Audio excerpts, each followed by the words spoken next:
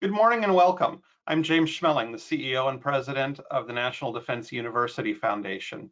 We're privileged to be able to bring you these national security briefings because our sponsors, Leidos and Vion, have made it possible for us to be able to prepare these, broadcast these, and bring in guests.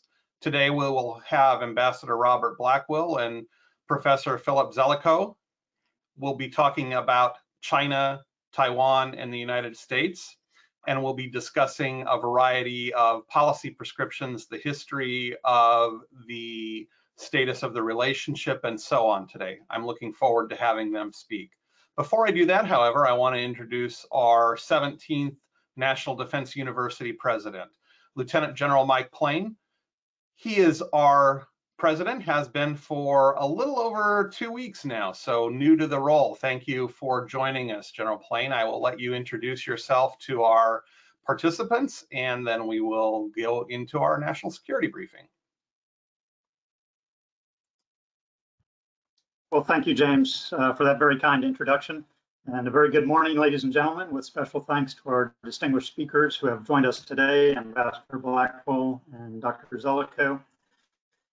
As James noted, with a whopping 2 weeks under my belt here at NDU, I'm pleased to report that I'm already impressed by the richness of the learning experience, and today's discussion certainly is another example of that.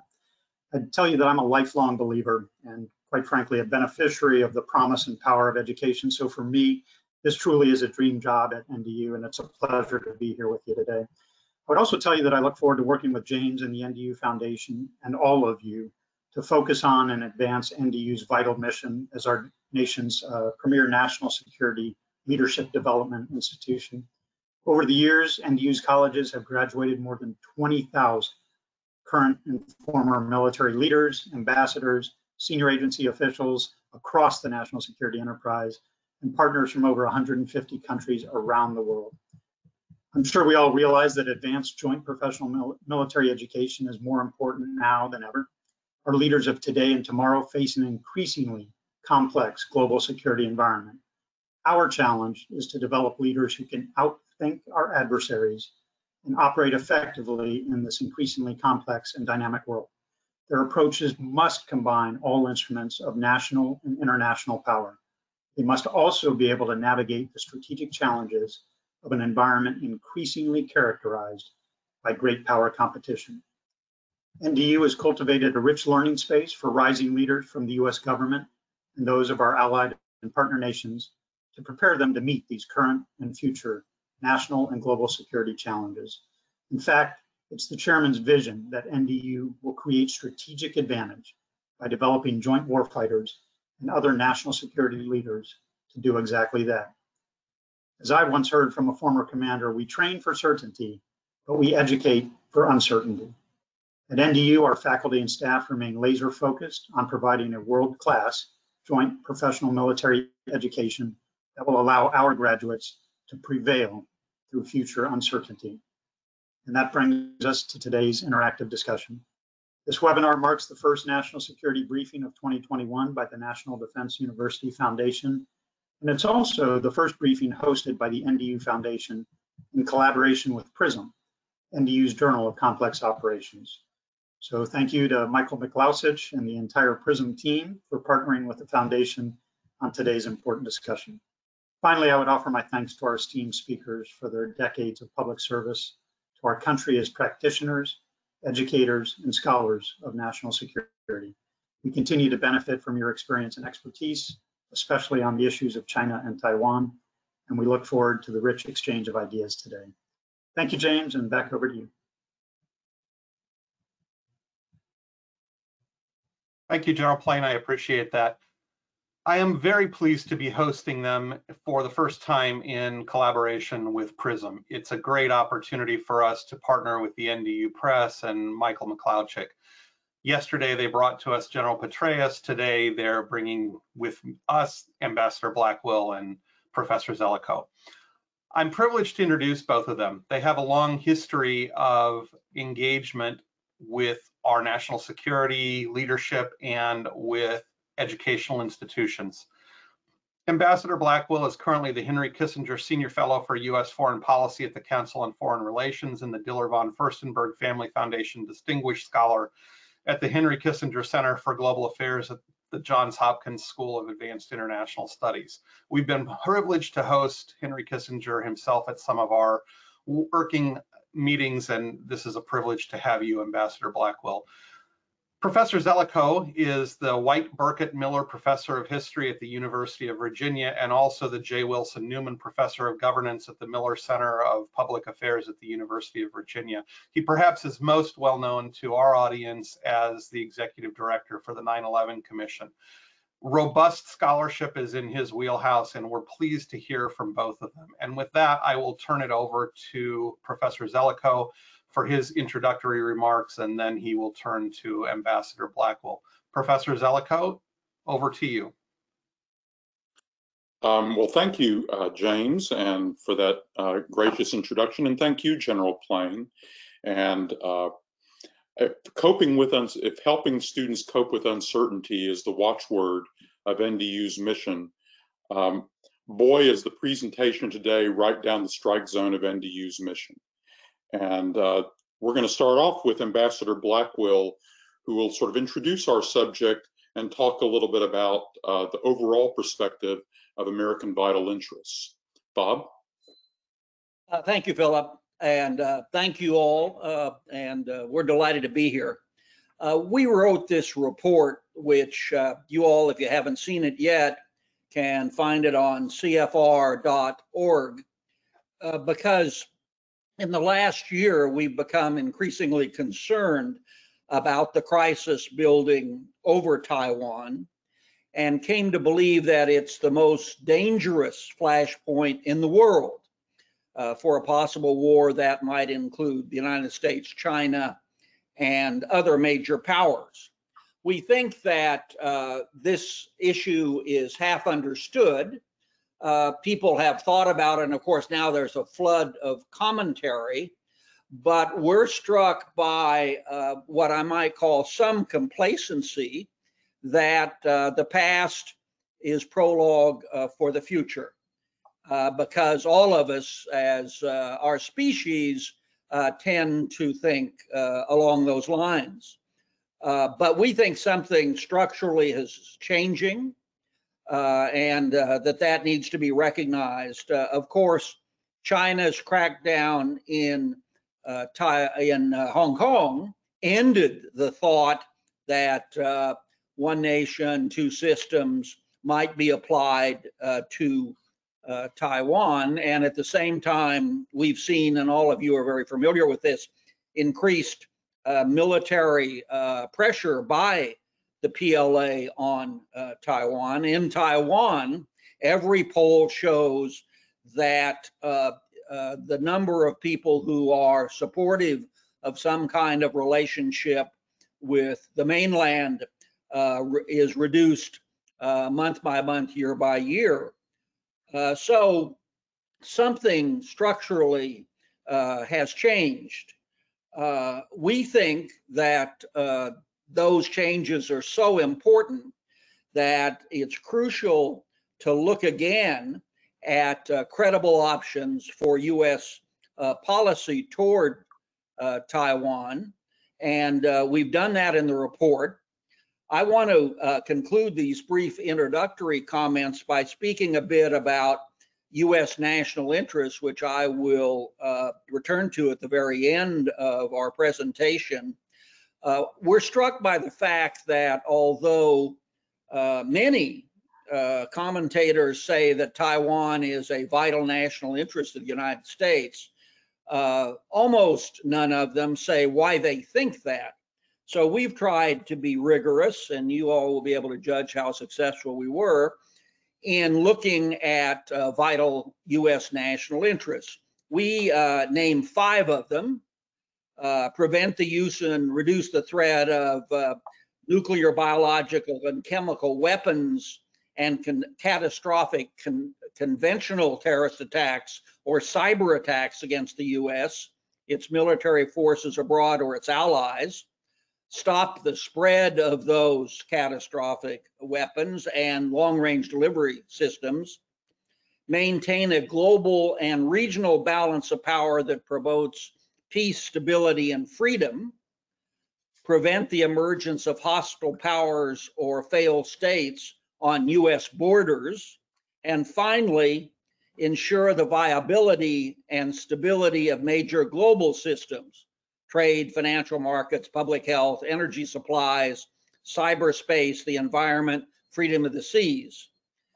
We believe that Taiwan does not qualify directly in any of these vital US national interests, contrasted with issues related to Europe, Canada, Mexico, members of the US-Asian alliances.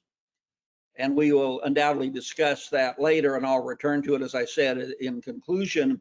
But this does not mean that the United States should not take seriously the future of Taiwan. So over to you, Philip. Great. Thank you, Bob. What I'd like to do is start from the premise that the situation with Taiwan is dangerous and make 3 points. One, I'd like to talk about the nature of defense strategies.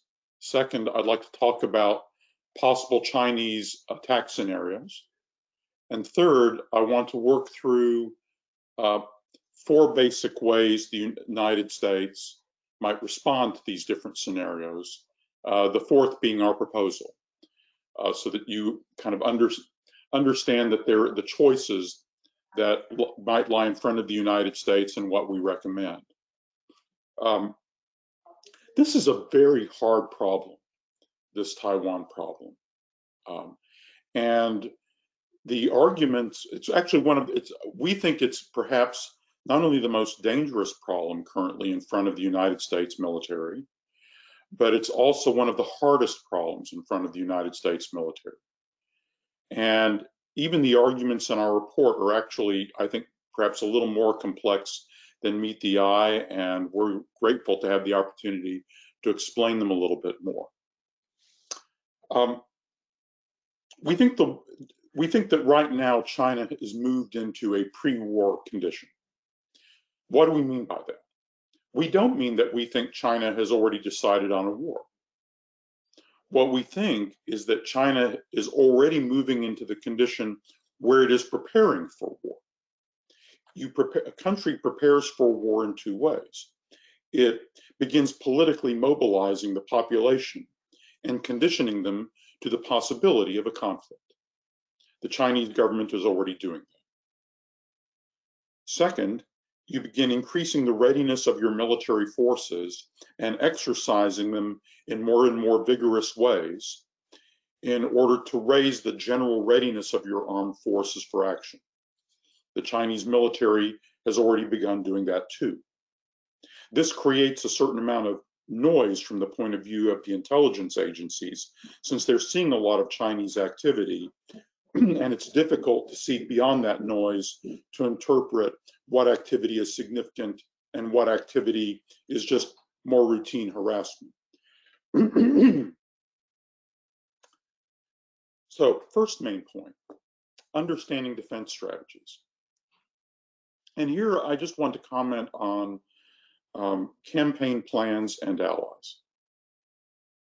There's a lot of discussion about defense strategies. So take, for example, if you think the Taiwan problem is a really dangerous problem, you might ask yourself, what is the US defense strategy for Taiwan? Ask yourself that question. What is the US defense strategy for Taiwan? Now ask yourself, if there was a Chinese assault of some kind on Taiwan, do you think you have a pretty decent idea of what the United States will do about it?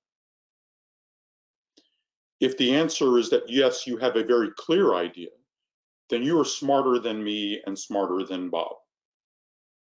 We don't have a clear idea of what the United States will do about it. That's partly deliberate. That's part of our so-called strategy. Our argument about defense strategy is this. Defense strategies are campaign plans in outline. defense strategies forecast the basic character of the campaign plan. If you don't know the basic character of the campaign plan, you don't know what the defense strategy is. If you don't know the basic outline of the campaign plan, how can you possibly judge whether your forces are sufficient to credibly execute the strategy?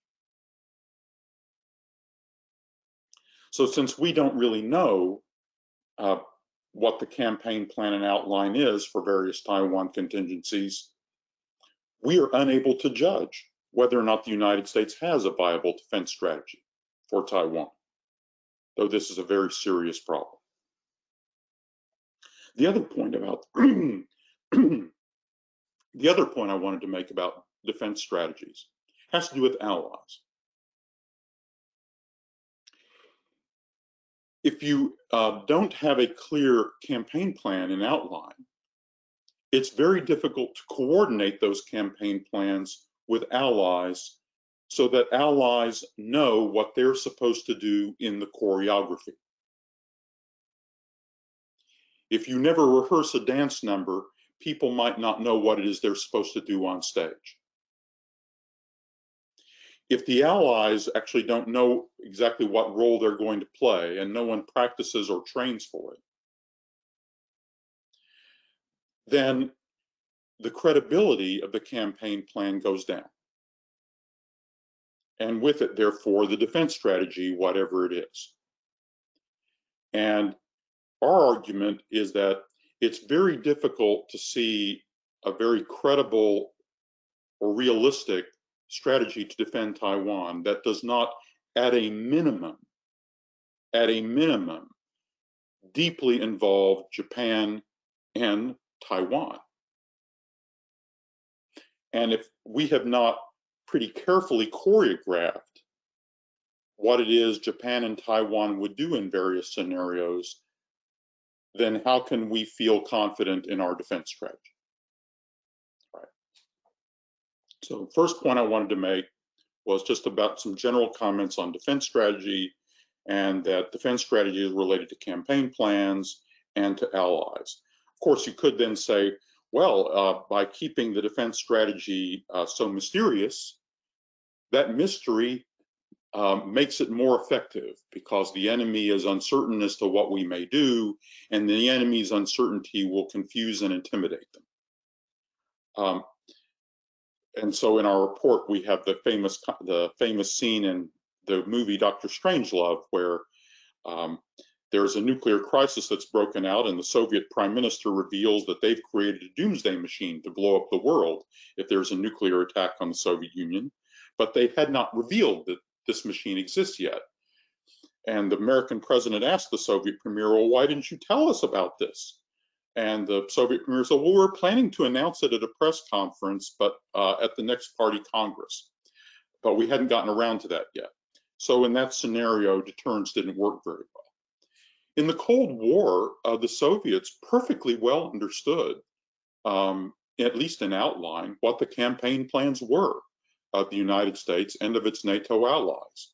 Those plans were the subject of endless public discussion, and the Soviets also had excellent espionage penetration, enough to understand the basic campaign plans. That actually helped deterrence work. It didn't undermine deterrence. It was essential to deterrence. All right, so first point, defense strategies, campaign plans, allies. Second major point, scenarios for possible Chinese military action. Of course, we're not saying that Chinese military action is certain in the next year or two. All we argue in the report is that the odds of such action are now at a level that one ought to take it very seriously indeed.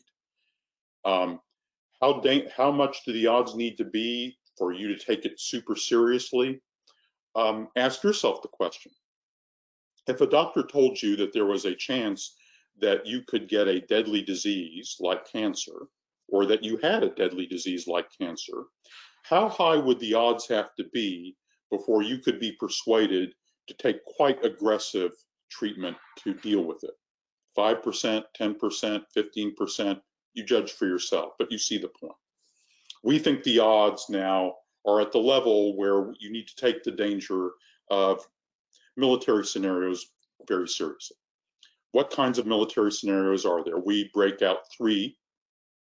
One is a set of scenarios that are attacks on Taiwan's periphery, like a Chinese attack on one or another of the offshore islands. There are questions about how Taiwan handles that attack itself. We go into some detail about the Taiwan preparations.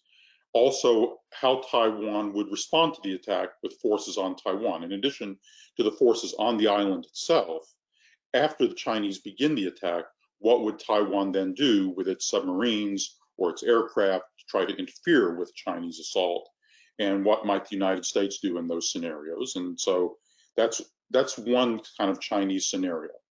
We actually argue that although those scenarios seem very tempting, that they're actually scenarios that would polarize Taiwan opinion and other opinion, yet not solve China's fundamental problem. So these options actually might be tempting, but ultimately maybe not so attractive to the Chinese, but we're not sure. Second basic scenario for Chinese assault, we call a quarantine scenario. This is not a scenario in which the Chinese blockade Taiwan to cut off all supplies of food and oil. No. This is a quarantine in which the Chinese say, Taiwan is part of our territory. We see that these foreigners are trying to ship hundreds of missiles and radars and other sensors and things and military advisors to Taiwan. Well, we're not going to allow the foreigners to ship all these things into our territory. So we're going to screen international sea and air traffic that comes into Taiwan, and ships or aircraft that we think are suspect, we're just going to divert them to clear customs at a port or airport in mainland China. And we point out the Chinese last month changed their national defense laws in order to give their Coast Guard even more powers to declare just such exclusion zones. We don't think that that's a coincidence. So we set up a scenario of a quarantine in which the Chinese don't attempt to take over Taiwan directly. They simply say, we're going to control what comes into and goes out of Taiwan, and we're not going to interfere with the daily ferries and ordinary shipments that seem innocent. But if we're worried about what some ship or aircraft is carrying, we're going to divert it to a Chinese mainland port for customs clearance because Taiwan is our territory. And we raise some issues about how the world would respond to a situation like that. We think this is a serious scenario, and one to which the American responses are not yet clear to us. Third scenario, of course, is the classic scenarios of a Chinese invasion of Taiwan.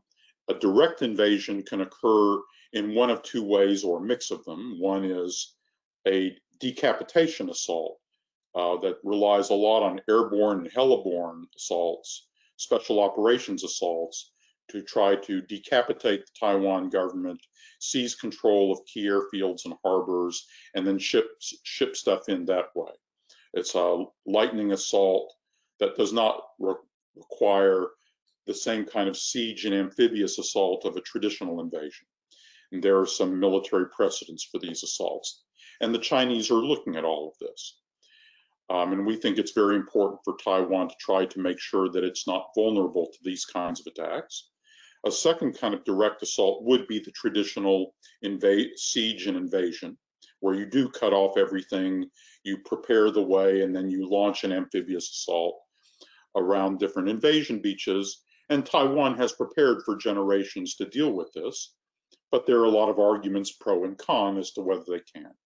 And there are optimistic analysts and there are pessimistic analysts, and our report cites to both, and you can read them both, who go into great detail explaining why they're optimistic about Taiwan's chances or pessimistic about Taiwan's chances, and you can figure out where you come down on that.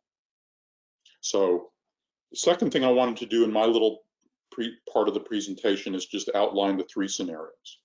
Now, last, let's talk a little bit about what the United States might do against one of these scenarios. There are 4 basic things the United States can do. And this is complicated, so if you've got a pen and paper and take notes, it might be helpful. First basic option. First basic option. Help Taiwan defend itself by shipping them arms and so on in peacetime. But if there is a military conflict, decide that the United States will remain neutral.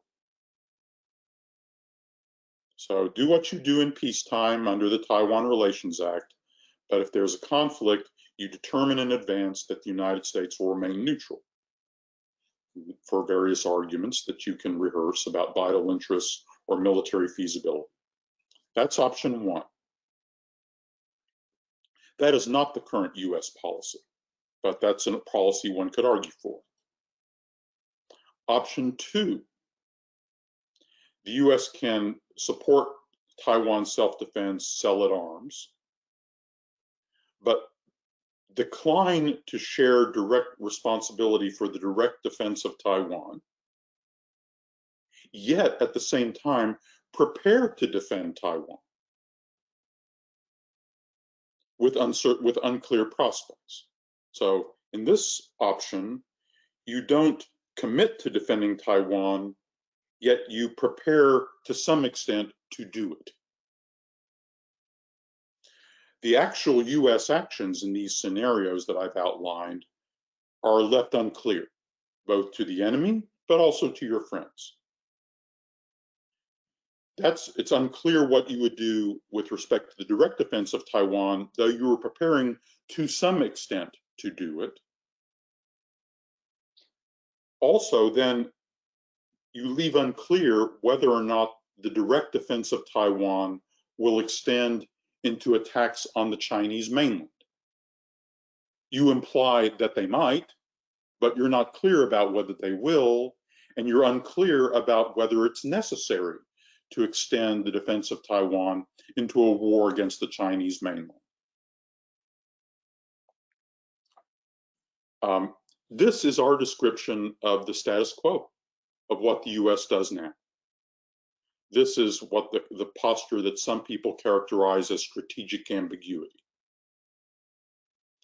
Now, the advantage of this scenario is, since it's really quite unclear what you'll actually do, it's quite unclear what forces you need to do it. You prepare forces that might be sufficient to offer some defense of Taiwan, yet it's not clear entirely whether or not they can or exactly how they'll do it. You haven't rehearsed anything with your allies in detail, and your allies don't know exactly what you'll do and what they're supposed to do, but things might happen, and there's some discussion of possible plans. And therefore, it's very difficult to judge what forces are sufficient. You might escalate to the Chinese homeland, and you have some forces that might be doing that, and that's unclear too.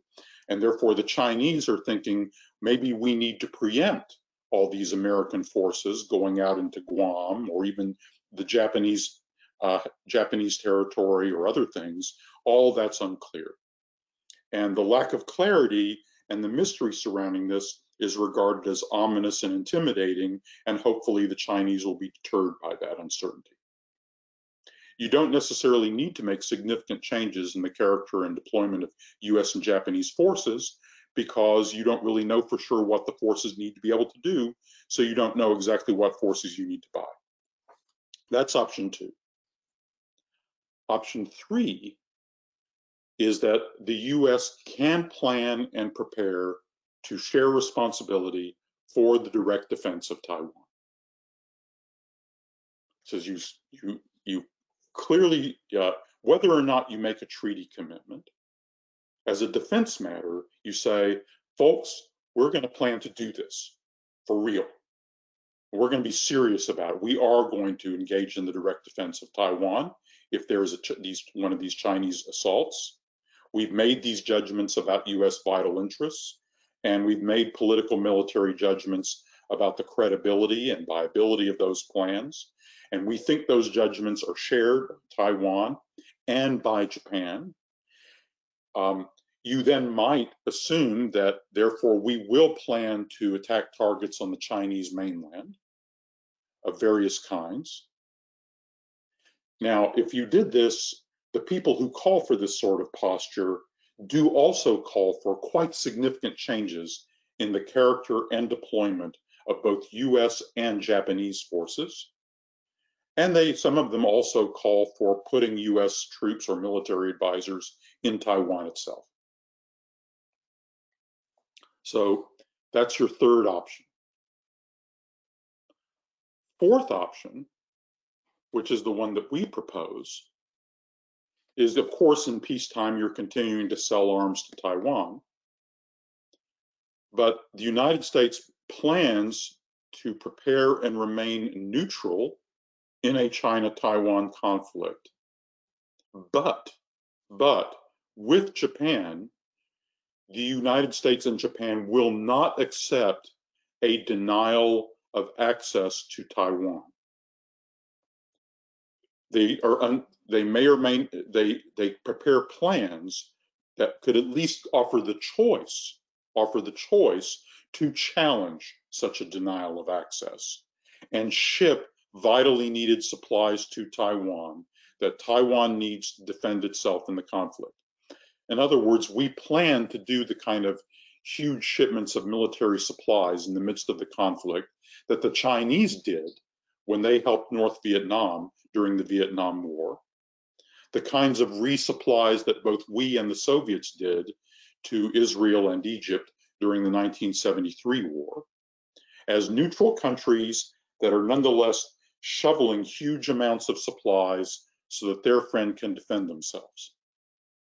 And if the Chinese propose to deny access to the United States and Japan to do that, the United States and Japan prepare plans to at least challenge that denial militarily.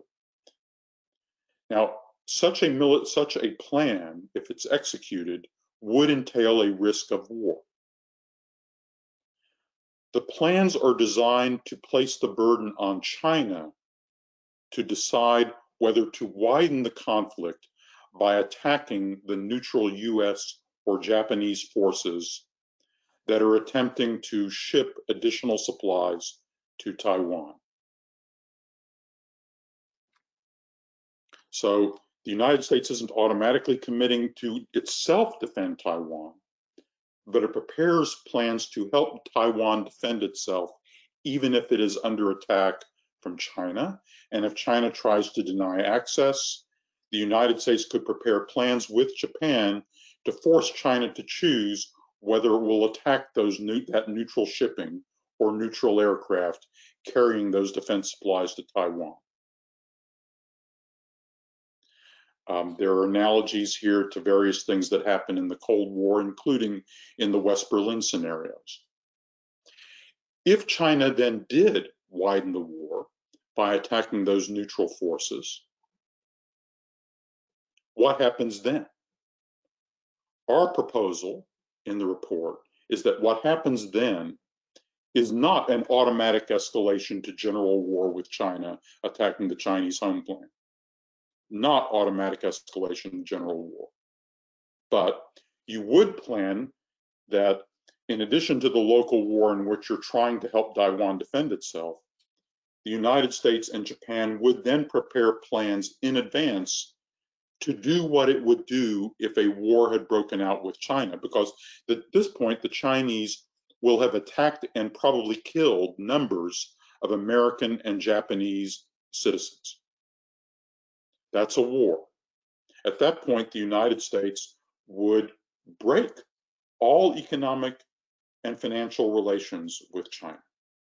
It would seize or freeze all Chinese assets. It would seize or prohibit all dollar transactions to China, including servicing Chinese and treasury bonds held by China. In other words, it would disrupt trillions of dollars of relevant investments, because this is what America does when it goes to war with another country, even a limited war. It cuts off all of its economic transactions overnight. So the world And if Japan was joining in this, it would join too. The world would instantly see a colossal economic fracture, which would immediately plunge the world into an international economic crisis. In addition to that, the United States and China would plan credibly to hugely build up their armed forces, a remilitarization of Japan on a scale not seen in generations, and a mobilization of the United States in order to prepare for the possibility of a general war without having yet gone there. In other words, folks who talk casually about Cold War 2.0 would see what that really looks like. And you develop these plans in advance of the Taiwan crisis, not after the crisis has already happened, so that the Chinese leadership can see, if we initiate a conflict with Taiwan, we may face this kind of challenge with neutral shipping trying to supply the Taiwans so that they can defend themselves. If we choose to attack American and Japanese shipping or aircraft, we can see visibly that the Americans and Japanese are making the plans to rupture the global economy and remilitarize. And then we, the Chinese leadership, can ask ourselves, do we think we are better off in that world? Do we think the long-term prospects for the Chinese Communist Party's leadership are actually better off in that world over time? We give them the chance to come to that conclusion. And in this scenario, we're actually doing things and making threats that we think are relatively realistic and relatively credible. If you compare this option to the option of simply taking over the direct defense of Taiwan, with possible escalation to the Chinese homeland, which could extend into war in the American homeland and the Japanese homeland, you can ask yourself whether those plans are politically or militarily more realistic. My fear is that adoption of the confrontational posture could either produce paralysis as we're confronted with plans we don't want to execute, yet at the same time combine that danger of paralysis with the provocations that could make war more likely, yet make it less likely that we'll be able to respond effectively to deal with it. So if you review these four options, I think you can see that this is a very, very hard problem. There are pros and cons for each. If you look at the option we propose, the fourth one, you can see that it's complex and requires some time to explain and is difficult to develop, but it can be developed with the forces we have now, not the forces that we may wishfully hope to have sometime in the future. And we think it's more realistic and less provocative than the alternatives. Bob, over to you.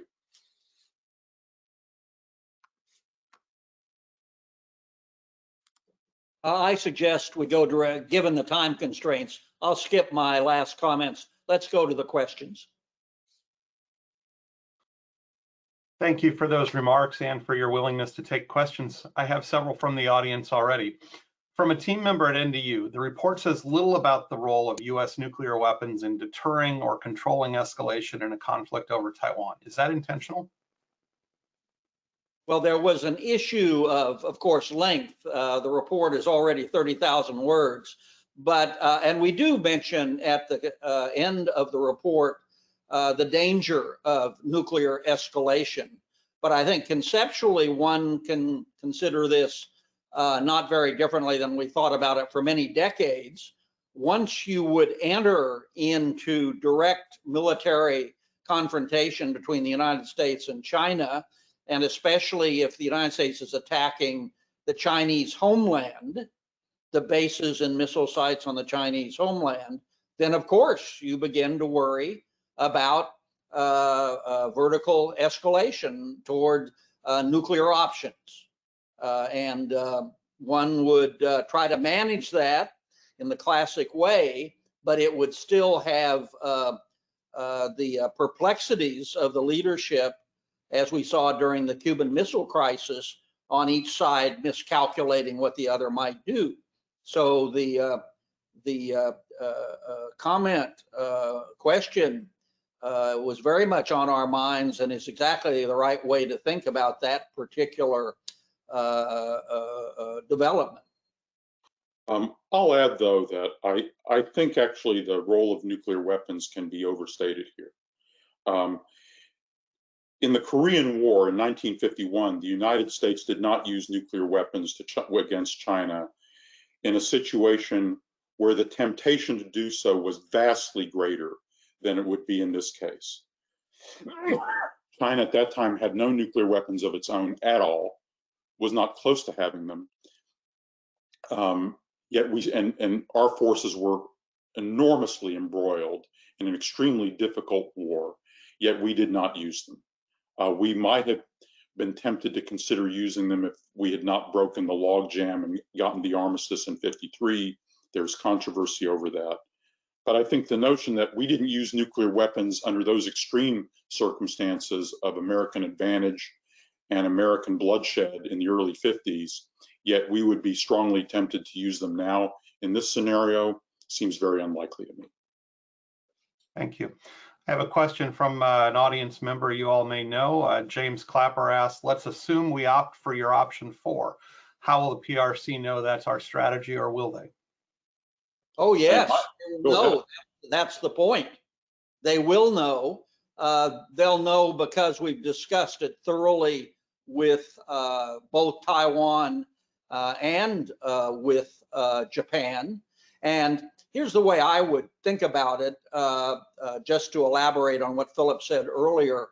We now have a policy which seeks to deter China from military action against Taiwan, almost solely for reasons of what the United States might do militarily in response.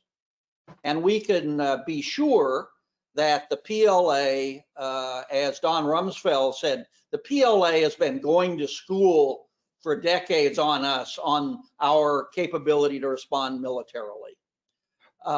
What option 4 adds crucially is the Chinese would know whatever the PLA said in that decision-making meeting with the Chinese leadership about their estimate of how they might confront US forces. And let's imagine they would say, we think that we will quickly conquer the island. We think. Or we think that they won't respond to quarantine and so forth. In addition, however, deterrence in our scenario 4 would be strengthened by the economic measures that China would know would be taken by the United States, Japan, and probably many other democratic countries, and thus deterrence would be strengthened. That's the notion. And we would want, as Philip said earlier, in a model of deterrence during the Cold War in Europe, we would want the Chinese leadership to know this, absolutely, because we would want it to be a factor in the deliberations and decision makings they would make in this situation. Next question. What do you think Taiwan's response would be to us adopting option 4 from General Fig Newton? Philip, you want to take that one? I think their response would be ambivalent and uncertain. The Taiwans are in a difficult situation. They will be uneasy about anything but the most unequivocal assurances of, as the Biden administration put it in a recent press release, rock solid commitment. And they will be uneasy about anything that seems to imply less than rock solid commitment. At the same time, they don't want the United States to do anything provocative, and President Tsai has actually tried quite hard and responsibly not to be unduly provocative. She's walking a very difficult line politically within her party and within Taiwan politics. So I think there will be some Taiwan leaders who will say the American approach by committing to support us in this different yet more realistic way is actually more credible and strengthens deterrence. Yet anything that implies something short of absolute American commitment will also be inspiring unease, even if the absolute commitment might be unrealistic.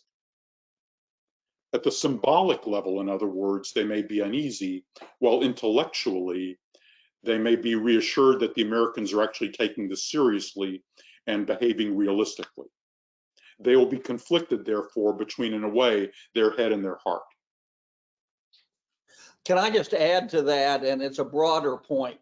One would not, and I think it's a terrific question, one would not go to the Taiwan government and say, we have decided to do option 4. You can either say yay or nay, but that's what we're going to do. No, we would say, we think that we can strengthen deterrence through option 4. But we want you to tell us what you think about it.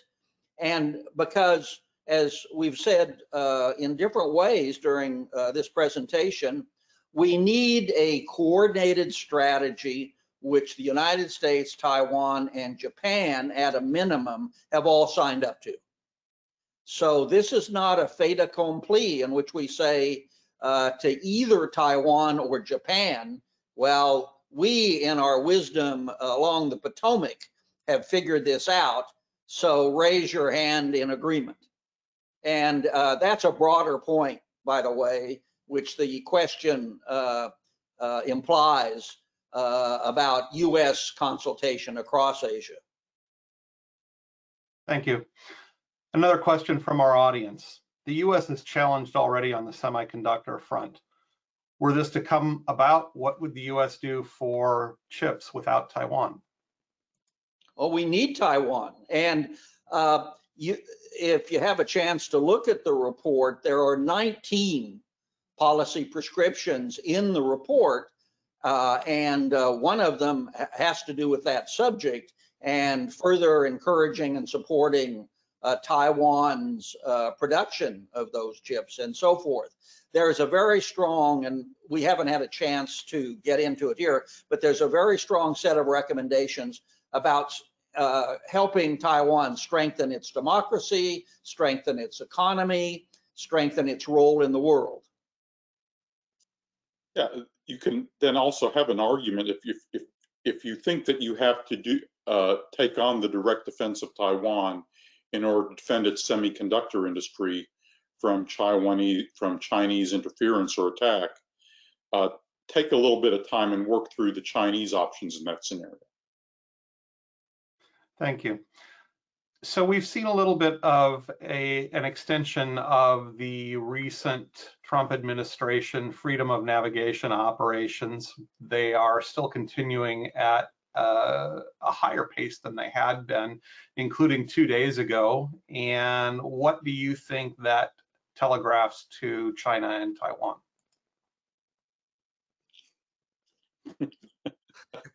Well, not much in a crisis. We both, of course, support that.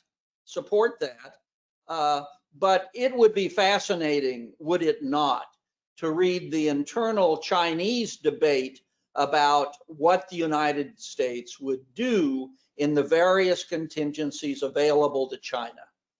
And we want them to believe that they would pay a very high price in a variety of ways for taking any of those actions that are laid out in the report.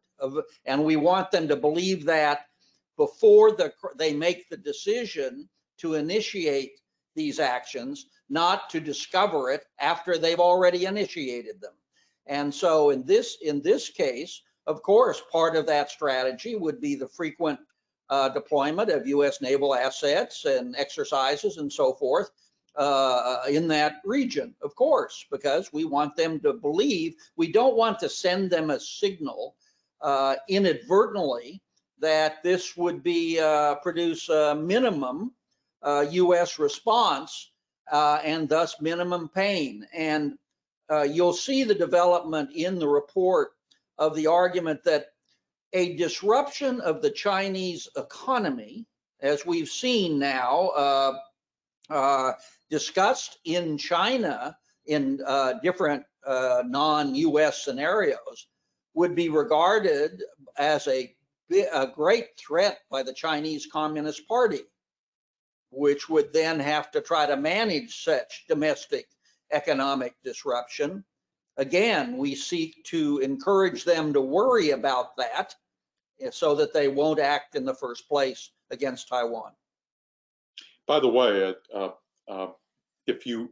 someone could come back and say, well, you don't need to do the military challenge to the Chinese denial of access that could raise a risk of war. You could just threaten the economic sanctions. And I think the what we're talking about is not coercive diplomacy. We're actually preparing for the world that has fractured and letting them see that. It's and we don't think it is credible to threaten economic sanctions on this enormous scale unless Americans have actually been involved in kill or be killed shooting. I just don't think we will launch economic sanctions on this scale credibly unless some kind of war has broken out. So to expand on that, we have a question from someone as they registered. How willing are the American public to go to bat for Taiwan? This was an assumed article of faith in the Joint Staff in the mid-1990s. How would you gauge it today? I think you partially answered that already. Well, there's polling. Of course, we don't know exactly how the US public would respond, and we get surprised from time to time, from decade to decade. But there has been some polling with some surprising results, and the polling, by the way, is not consistent across various polls. But in some of the results, here's one that will surprise those who don't follow this closely. In a recent poll, the American public, at least as it answered the poll, was more willing to defend Taiwan than Australia.